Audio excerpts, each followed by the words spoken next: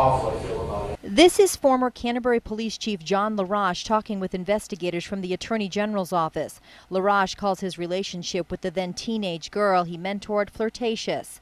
LaRoche is charged with sexually assaulting the girl back in 1999 when he was her advisor in the Bosquen Police Explorer program. In the recording, he says anything that happened was consensual. There was a one-time incident. Okay. From that point on, I shut down all of the non-professional chit-chat with her.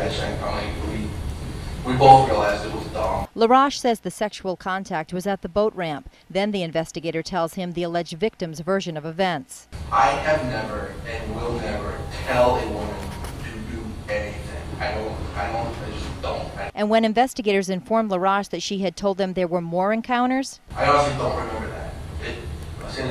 I don't remember it. LaRoche admits that the two may have had many sexual conversations, but says he never forced her into anything. I do take full responsibility for what I did.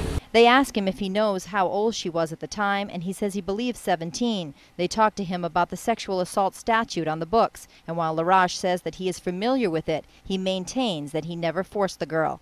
She was as for it as I was, and she made no indication. There was no indication there that she wasn't as down for everything that was going on as I was at the time. And if there had been a single instance of her being reserved, I would have paid attention to that. Now, the state rested today, and the defense's first witness was a former Bosquen police explorer. He says that he does remember the alleged victim talking about something that seemed to be a sexual encounter with LaRoche. However, she appeared to be bragging. Reporting live in Concord, Heather Hamill, WMUR News 9.